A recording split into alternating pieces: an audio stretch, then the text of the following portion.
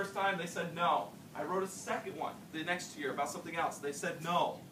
And then on my third attempt about, hey, we know how to solve problems in this classroom. This is what we're doing.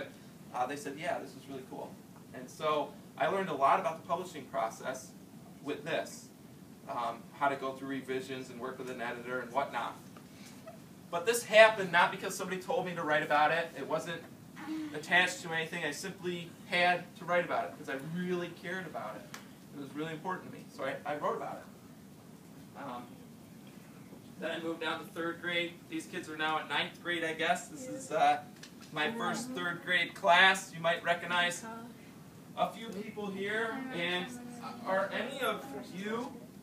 There's Austin! Look at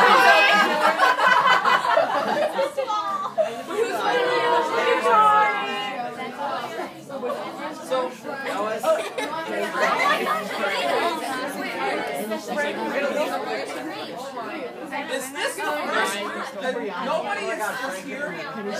I've had somebody from this picture in every class so far, several kids actually. Nobody's here right now? So you're just laughing at all your peers who aren't here to laugh.